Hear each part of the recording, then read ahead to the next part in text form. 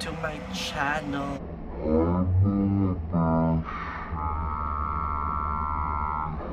Are you? How is the lockdown in your area? Oh my god, it's been a year since nag-vlog ako and I am very sorry about it. Alam mo yun, medyo tinamad ako mag-vlog. Busy ako sa work. Tapos nawala na ako ng cellphone, so wala tayong vlog. Pero today, I am back. I'm back. So for today, ang gagawin natin ay skincare routine. So may na-discover akong bagong product. Wait, kunin ko na. So, I'm back. May na-discover akong bagong product na medyo sikat ngayon online. Ito ay ang Sharon. Kita niyo ba? Ayan. Ito ay ang ryxskincerity.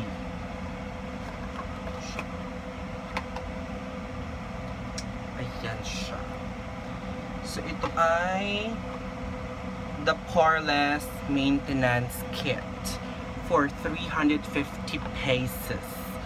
So ang box, ang inclusion ay the Poreless Gel Cleanser, tapos the Poreless Toner, tapos meron siyang kasamang dalawang cream, ang Poreless Night Cream, yan siya, tapos ang Poreless Day Cream. So kaka-start ko lang gumamit ito actually kagabi, kaya bukas na siya. Eh since kagigising ko lang, gagamit na tayo para fresh. Let's do this. Aside natin to.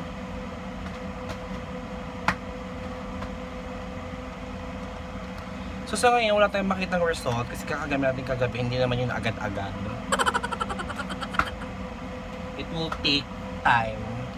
So baka i-update ko kayo every day or gumawa na lang ulit ako ng another vlog, maybe siguro after 7 days to see the difference. But ano, ito pa lang, ito yung pest ko. Hindi ko pa siya nagagamit. Nagamit ko lang siya once kagabi. So ito siya. Ayan siya. So let's see after 7 days kung may mababago ba. So ngayon, gagamit na tayo ng Poreless Gel Cleanser. So first step, syempre kailangan natin basahin ang ating pest. Basahin ang pest. Ayan, wet na siya. So sabi dito sa direction, squeeze a small amount in your hands. Tapos ilalather nyo siya sa hands nyo bago nyo ilagay sa face nyo. Meaning, kailangan nyo muna siyang pabulain. Hindi yung diretso sa face. Para daw mas effective. So, ayan. Ilalather muna natin. Ayan, ganyan. Tapos, ang bango-bango niya. May Baby Johnson. May pulbo. Tapos napansin ko, ang fresh na sa pest. Hindi siya yung malagkit. Kasi diba yung ibang mga sabon na pangpaganda, parang medyo malagkit. Yung nagtatight agad yung skin mo.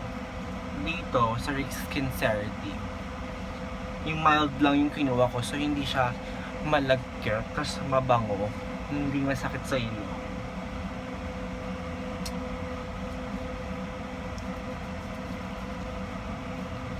So feeling ko carry na to. Banlawan natin. Hold on.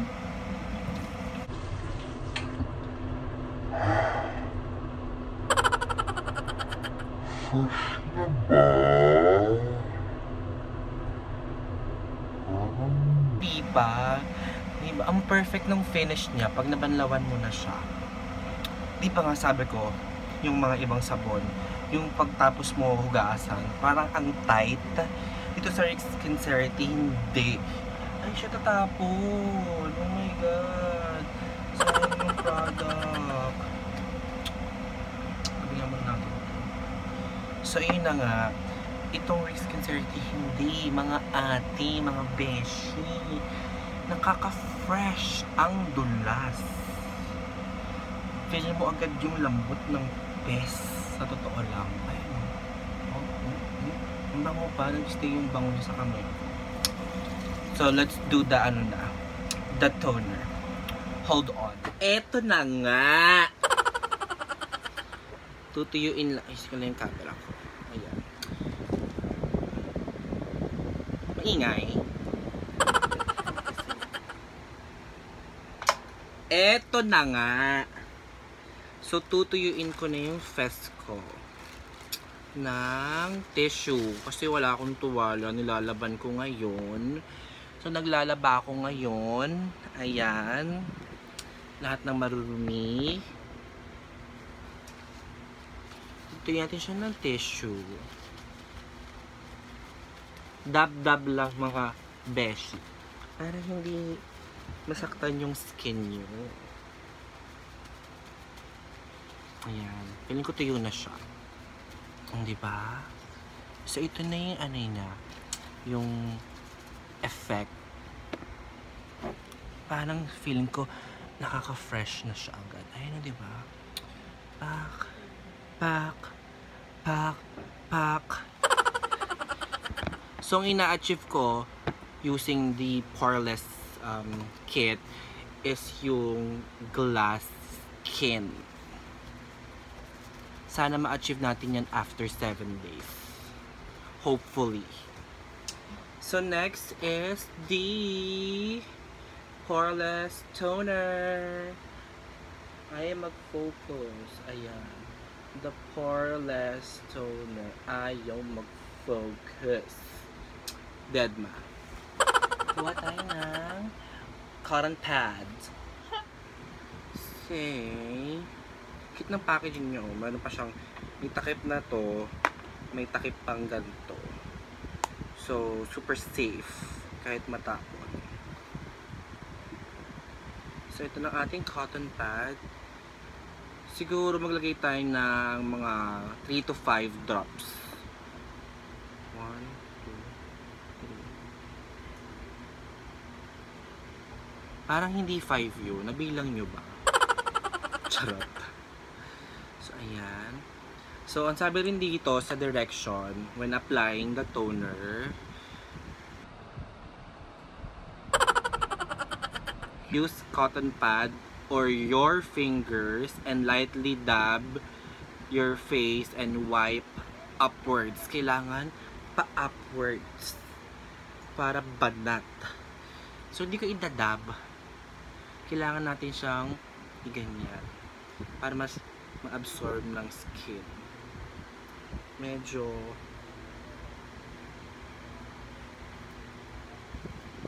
tas yung amoy nung toner hindi naglalayo, lumalayo sa amoy nung cleanser. Ang mild niya sa ilong, which is good. Tapos napansin ko din sa previous na ginagamit kong skincare, after ko magsabon, magto-toner na ako, medyo mahapde. Ito walang hapde.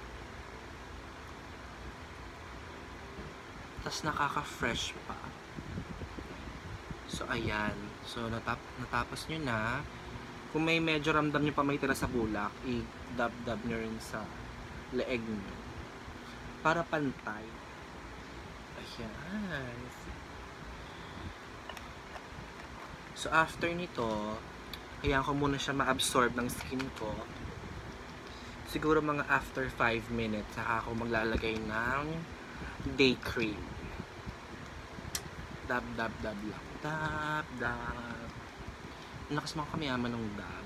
So, ayun na medyo nagduduwi-duwi look na siya. Ayan yung effect nung toner.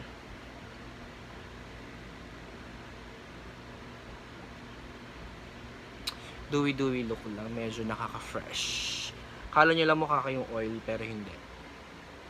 Yan talaga yung effect ng toner. So, ayan, pag feeling nyo na-absorb na ng skin nyo yung toner, let's go na sa cream. So, yung set na to, dalawa yung in-include niyang cream, isang pang night, which is ginamit ko na kagabi, and pang day. Medyo ang liwanag. Kasi nasa tapat ako ng bintana. So, medyo maliwanag siya. Ayan siya. So, ano siya buksan? Hirap buksan mga ate. Medyo hindi user-friendly ang packaging. Ayan. Medyo hirap.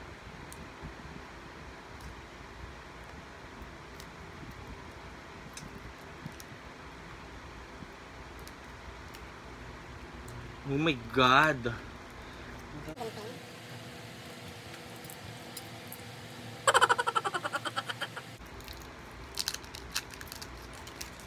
Ang daming pagsubok talaga bago ako gumanda.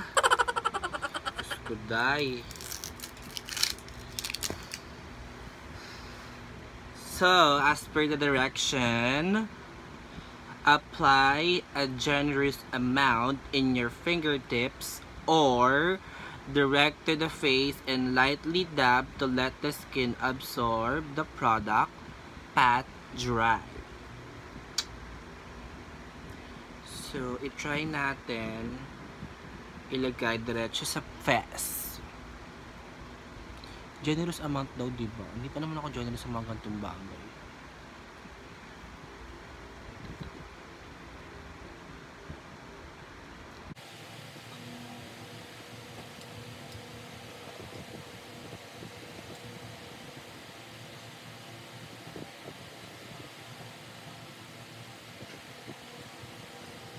Make sure nyo malagay nyo yung makasinip-sinip ng ilong nyo, ilalim ng mata.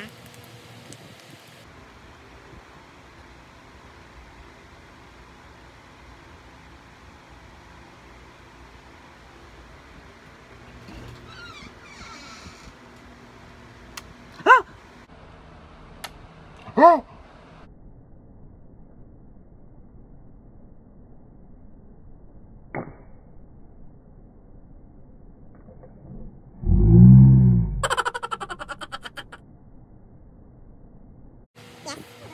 Skincare.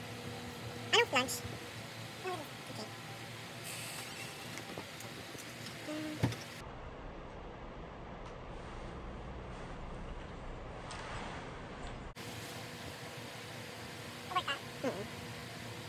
Pumalit na ako. Pumalit na ako. Sayang araw. So, eto na nga ang finished product.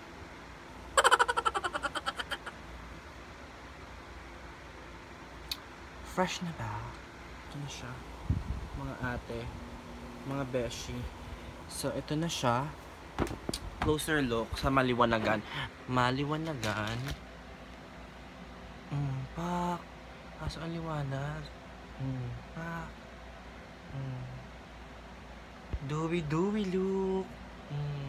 Mountain Dewy. Char. So, ito na nga ang finished product ng ating Poreless Skin Set.